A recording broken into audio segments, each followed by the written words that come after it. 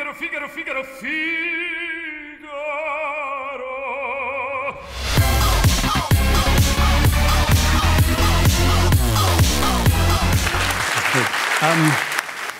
Look, I had second thoughts, really, about whether I could talk about this to such a vital and alive audience as you guys.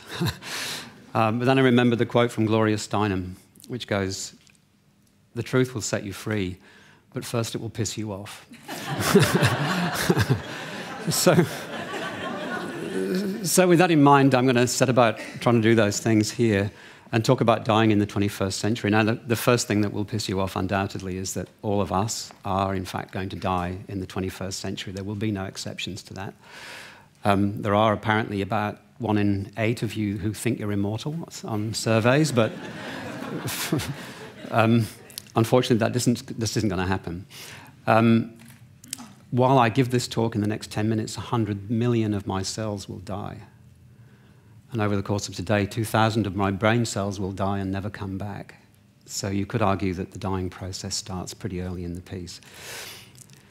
Anyway, the second thing I want to say about dying in the 21st century, apart from it's going to happen to everybody, is it's shaping up to be a bit of a train wreck for most of us, unless we do something to try and reclaim this process from the rather inexorable trajectory that it's currently on. So there you go, that's the truth. No doubt that will piss you off, and now let's see whether we can set you free. I don't promise anything. Now, as you heard in the intro, I work in intensive care. And I think I've kind of lived through the heyday of intensive care. This has been a ride, man. This has been fantastic. We have machines that go ping. There's many of them up there. And we have some wizard technology, which I think has worked really well. And over the course of the time I've worked in intensive care, the death rate for males in Australia has halved. And intensive care has had something to do with that. Certainly a lot of the technologies that we use have got something to do with that. So we have had tremendous success. And we kind of got caught up in our own success quite a bit, and we started using expressions like life-saving. I really apologize to everybody for doing that, because obviously we don't. What we do is prolong people's lives and delay death and redirect death, but we can't, strictly speaking, save lives on any sort of permanent basis. And what's really happened over the period of time that I've been working in intensive care is that the people whose lives we started saving back in the 70s, 80s, and 90s are now coming to die in the 21st century of diseases that we no longer have the answers to in quite the way we did then. So what's happening now is there's been a big shift in the way that people die, and most of what they're dying of now isn't as amenable to what we can do as what it used to be like when I was doing this in the 80s and 90s. So we kind of got a bit caught up with this, and we haven't really squared with you guys about what's really happening now, and it's about time we did.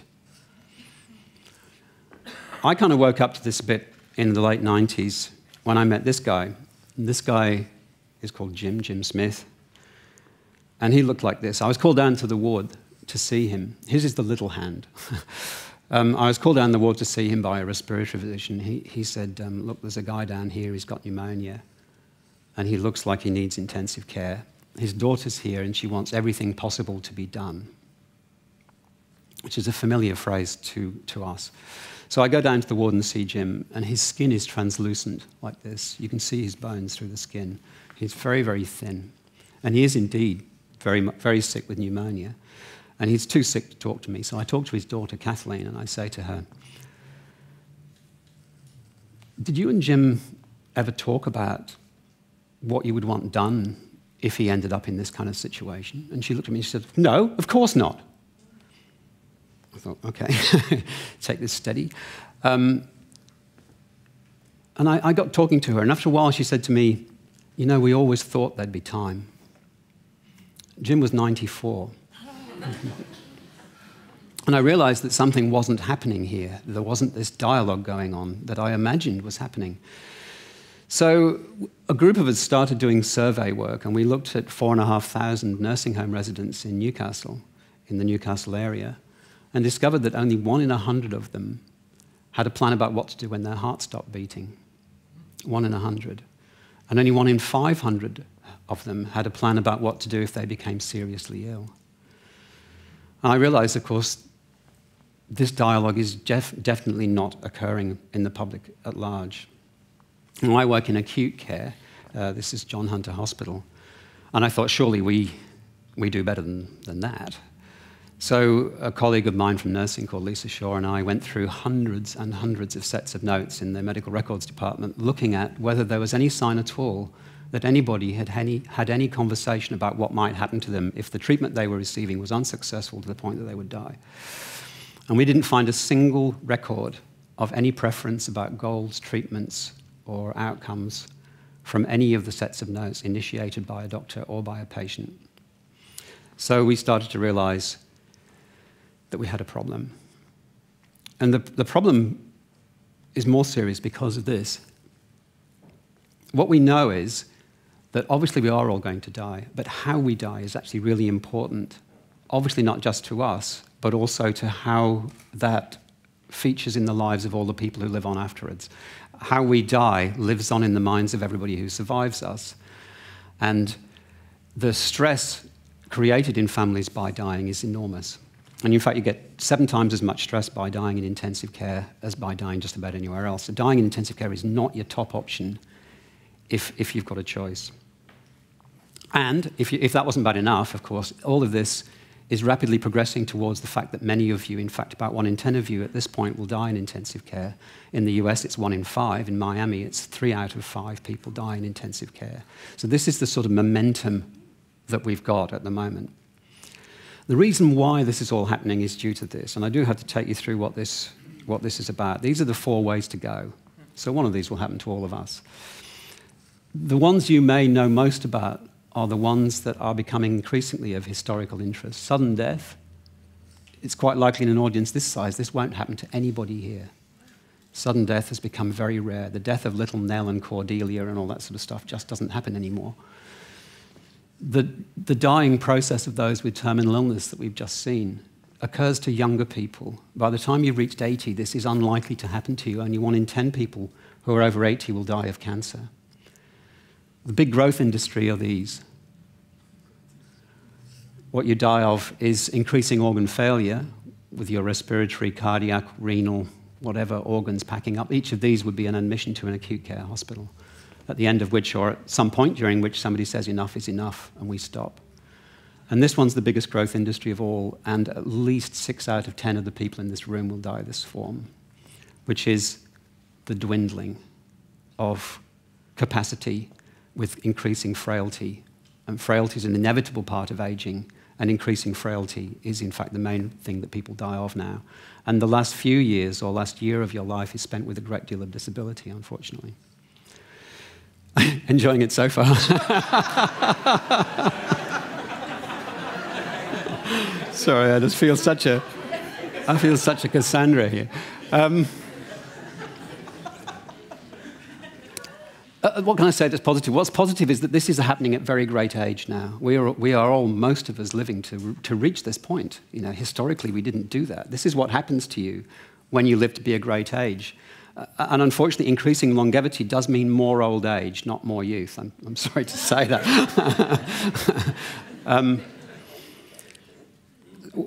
What we did anyway, look, what we did, we didn't just take this lying down at John Hunter Hospital and elsewhere. We've started a whole series of projects to try and look about whether we could, in fact, involve people much more in the way that things happen to them. But we realize, of course, that we are dealing with cultural issues.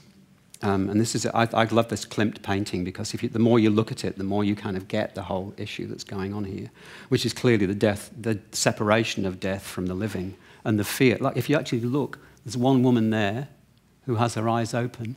She's the one he's looking at, and he's the one he's coming for. Can you see that? She looks terrified. It's an amazing picture. Anyway, we had a major cultural issue. Clearly, people didn't want us to talk about death. Oh, we thought that. So with loads of funding from the federal government and the local health service, we introduced a thing at John Hunter called Respecting Patient Choices. We trained hundreds of people to go to the wards and talk to people about the fact that they would die and what would they prefer under those circumstances. They loved it. The families and the patients, they loved it. 98% of people really thought this just should be normal practice and that this is how things should work. And when they expressed wishes, all of those wishes came true, as it were. We were able to make that happen for them. But then when the funding ran out, we went back to look 6 months later, and everybody had stopped again. And nobody was having these conversations anymore. So that was really kind of heartbreaking for us because we thought this was going to really take off. The cultural issue had reasserted itself. So here's the pitch. I think it's important that we don't just get on this freeway to ICU without thinking hard about whether or not that's where we all want to end up, particularly as we become older and increasingly frail, and ICU has less and less and less to offer us. There has to be a little side road off there for people who don't want to go on that track. And I have one small idea and one big idea about what could happen. And this is the small idea. The small idea is let's all of us engage more with this in the way that Jason has illustrated. Why can't we have these kinds of conversations with our own elders and people who might be approaching this? There are a couple of things you can do. One of them is you can just ask this simple question. This question never fails. In the event that you became too sick to speak for yourself, who would you like to speak for you? That's a really important question to ask people because giving people the control over who that is produces an amazing outcome. The second thing you can say is, have you spoken to that person about the things that are important to you so that we can got a better idea of what it is we can do? So that's a little idea. The big idea, I think, is more political. I think we have to get onto this. I suggested we should have occupied death. My wife said, yeah, right, sit-ins in the mortuary. Yeah, sure.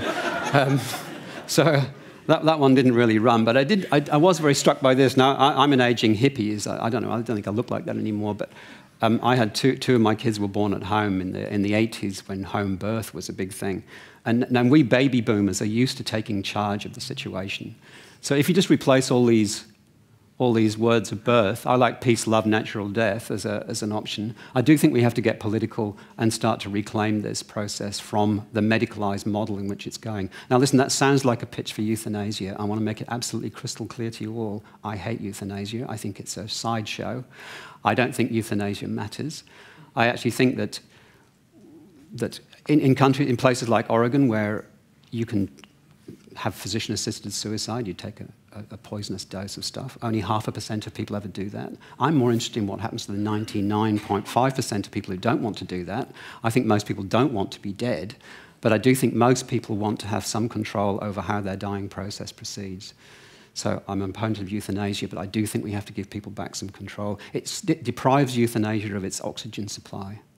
I think we should be looking at stopping the want for euthanasia, not for making it illegal or legal or worrying about it at all. This is a quote from Dame Cicely Saunders, whom I met when I was a medical student. She founded the hospice movement. And she says, you matter because you are, and you matter to the last moment of your life. And I firmly believe that that's the message that we have to carry forward. Thank you.